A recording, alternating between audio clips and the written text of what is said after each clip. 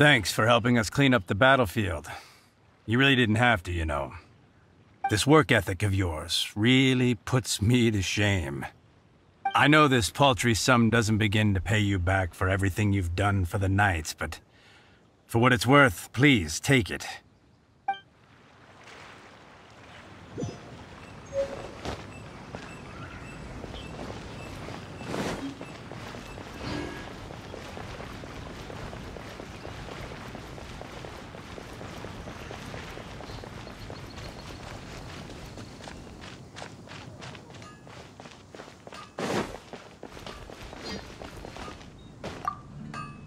Here we go. This is it. Crisis, danger, the thrill of adventure. Adventurers Guild! Finally our days of rescuing kittens and finding lost puppies are over! The age of adventure is upon us! Roll up, youngsters! Join the Adventurers Guild today! In it... What? What? The Storm Terror threat is resolved? I missed the acting clanmaster's speech? Storm Terror should have put up more of a fight. We didn't get to join in.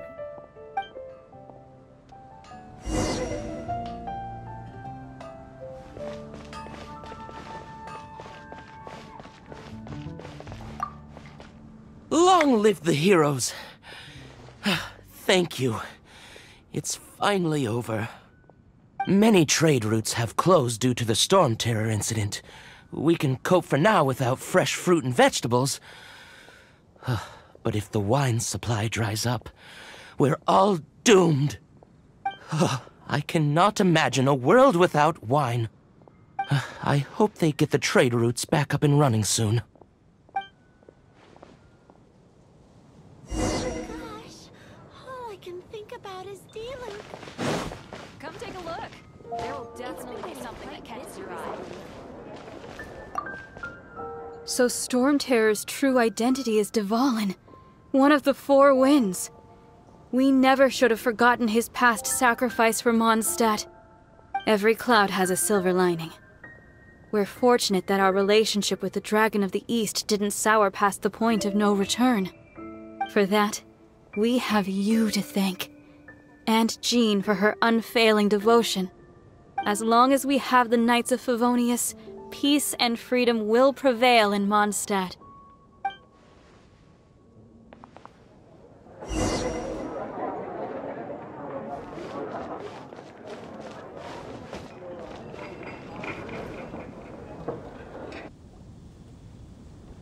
Greetings. May I take your order? Why so cold? I've always thought that we enjoy quite the intimate friendship. Ah, so you do feel something for me. And people say my charm is fake. To bask in the presence of Mondstadt's new big hero is quite the morale boost. And that's coming from a knight. Sweet-talking, sugar-coated Captain Kaya. Nonsense. I speak from the heart. Just looking for a quiet spot to collect my thoughts. While all the other knights are working hard to clean up after the battle? Thinking can be an arduous task, you know. Believe me, I'd much rather be taking out the trash. So what you thinking about then? The Abyss Order. A dragon wreaks havoc in Mondstadt, and the acting Grand Master leaves the city to combat the threat. Strategically, that's the perfect moment for the Abyss Order to make their move. If you were the Abyss Order, would you squander this golden opportunity to get to the bottom of it? I decided to wait. So I waited, and watched for their next move. Then came the day you made all hell break loose in Storm Terror's lair. Just as the Hilly-Churl's cries sounded from the city gates. That same day, I saw shadowy figures lurking in the city itself. Inside the city? Well, all the other knights were outside, fighting the enemy. As you can imagine, that left the inside of the city completely unguarded. Except for me, of course. And so I approached the Abyss Order infiltrators for a bit of... let's call it fraternizing. Through various means, I managed to gather some rather interesting intel. The situation is this. The Abyss Order. They are united under a single leader. The Abyss Order has a leader? Yes. And it was this very leader who devised the plot to turn Dvalin into a weapon of war. What exactly did you have to do to find this out? Let's just say I'm blessed with certain linguistic powers. There's more. The Abyss Order has a name for this leader. They call her the Princess. Now, I'm sorry to cut this intelligence briefing short, but I do believe I spy Amber heading this way. I think she's still angry with me for my absence from the defense effort during the attack. I'd better slip away before she notices me.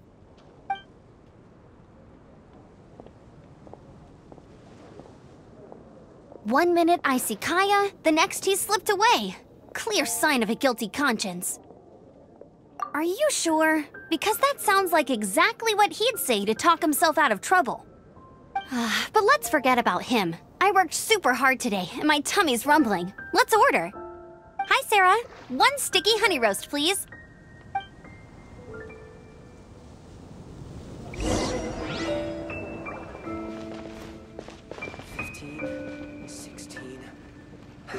That's a nice haul.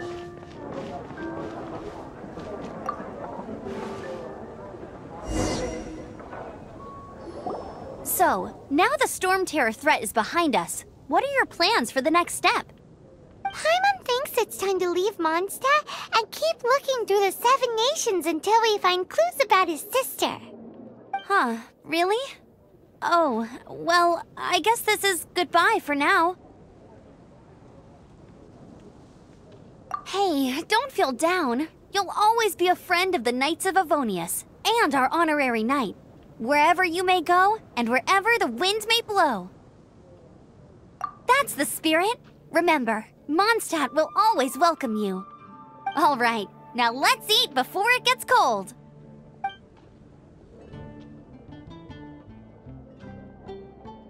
That was good. Note to Paimon, Amber's recommendations are worth the wait.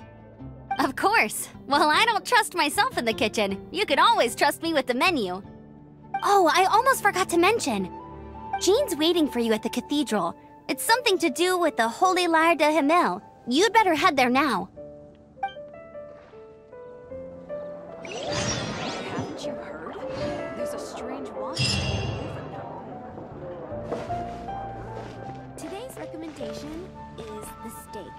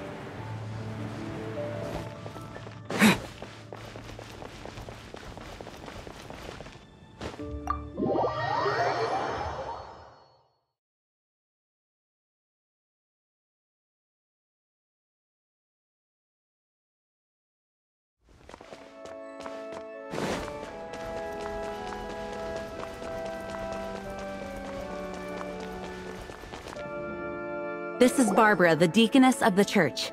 She is here to retrieve the Holy Lyre de Himmel. May the Animo Archon protect you.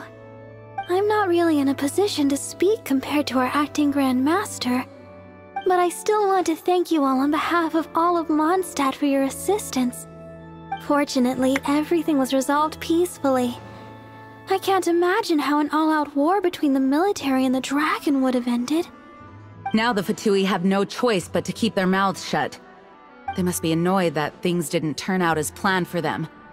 This time, they even lost their best excuse to pressure the Knights of Favonius. Diplomatically speaking, they gained nothing, and on the contrary, simply proved just how vexatious they can be. Sounds like quite the story. So, did you bring the Holy Lyre with you? We cannot ask you to keep defending the lyre forever. The Seneschal has been pressing me for a while now. We, did bring it with us. It's a little... Oh, don't worry. I'm not here to collect rent. The church has always received special funding. The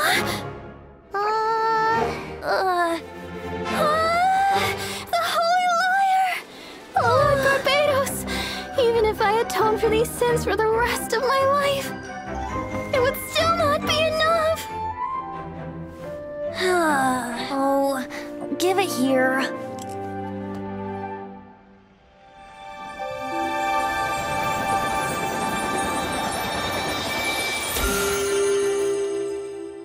How could this Holy Lyre, but how? Huh? Let Paimon see! No. I don't know how you managed to fix it, but you'll never touch the lyre again! We, really should get going. That trick I used to repair the Holy Lyre. I mean, the magic I used isn't going to hold forever, you know. What? You tone-deaf bard! Hey, don't go!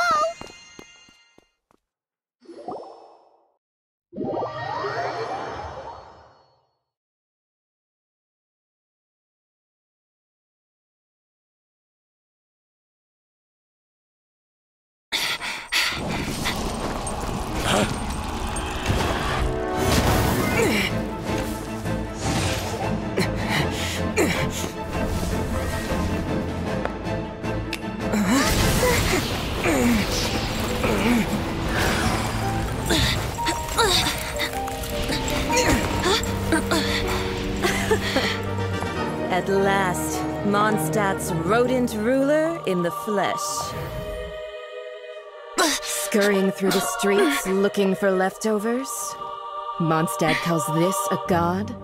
Resident rodent beats invasive vermin. Don't you dare speak back to me, insolent bard. Absentee Archon of Mondstadt. How impotent you've become.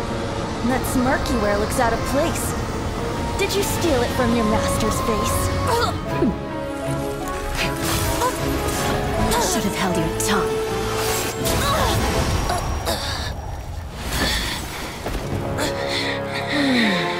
So, this is a gnosis. Wouldn't be caught dead wearing this ugly thing in public. Beauty is a waste when the beholder has no taste.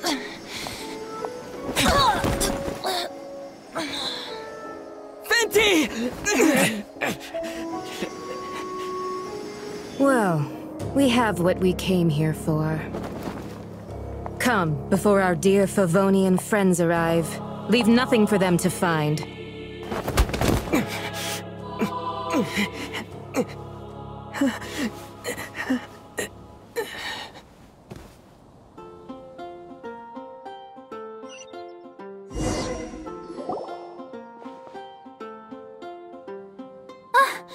Honorary Knight, you're awake!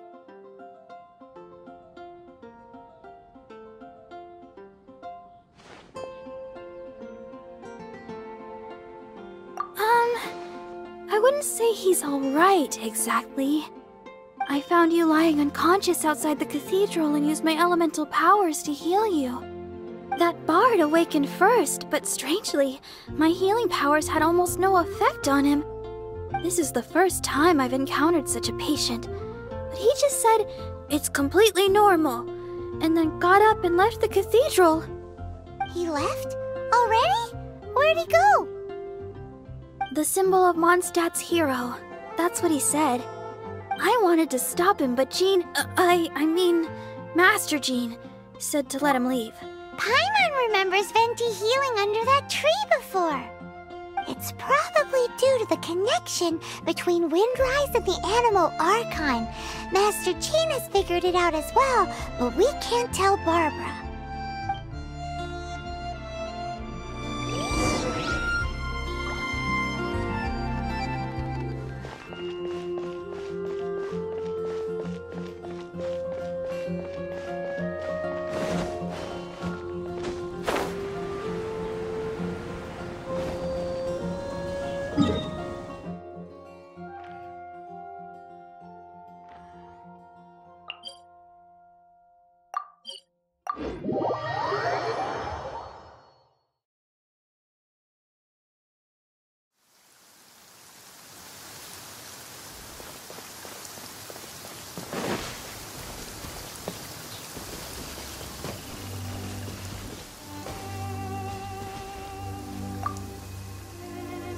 The wind amongst the branches is good.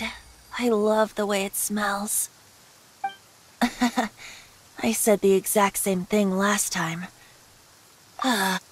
So you noticed. This isn't something I'm meant to discuss with ordinary people, but I suppose I can let you in on the secret. As you know, visions are external magical foci that only a small minority of people possess. They use these visions to channel elemental power.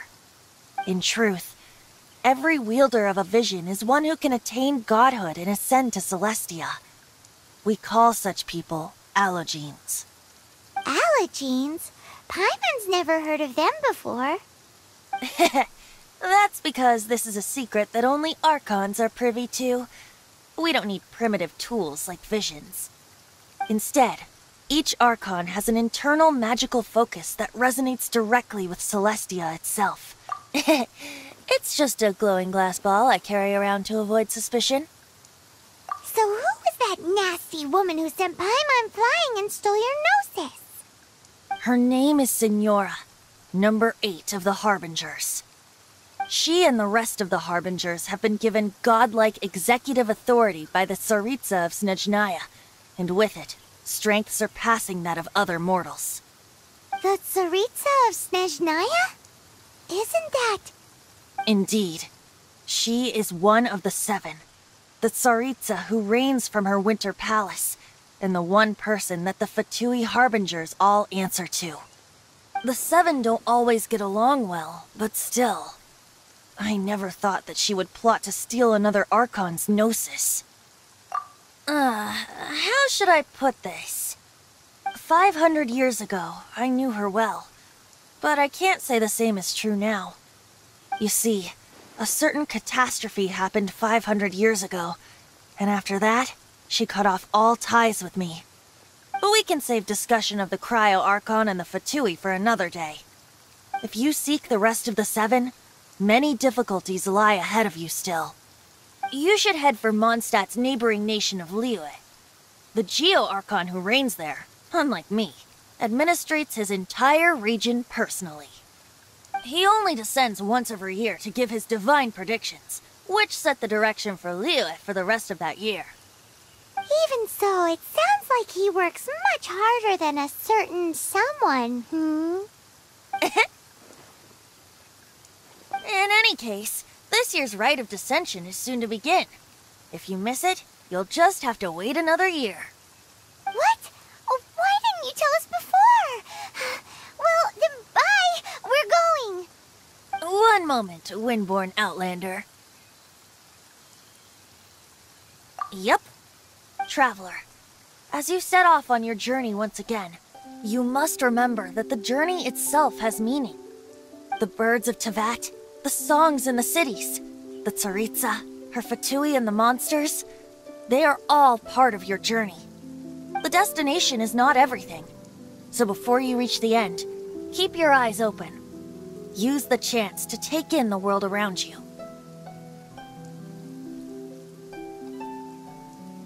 Great. So, that's that for the Animo Archon's admonishments. Back to Venti time. If you want to chat, now's the time. A bard stays not always in a single clime.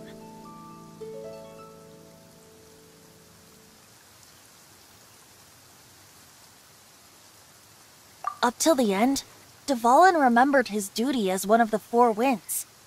As such, I don't intend to forcibly strip him of that duty and force my ideals of freedom onto him. I just hope that Dvalin will be able to choose for himself and understand what freedom is. Before I became an Archon, I too was taught the meaning of freedom in this way by a friend. If you want to chat, now's the time. A bard stays not always in a single clan. Kaya shared some new intelligence, you say? Oh, I see. So, the Abyss Order has a princess who orchestrated the plan to corrupt Dvalin? They were probably trying to turn Dvalin into a weapon of war for the Abyss. But that said, I have never heard of any such princess of the Abyss Order. I think so too. Apparently. But how does a princess come out of nowhere and take command over the entire Abyss Order? If you want to chat, now's the time. Well then, best be off to Liyue. If the dissension ritual you failed to tally, then another year you must dally.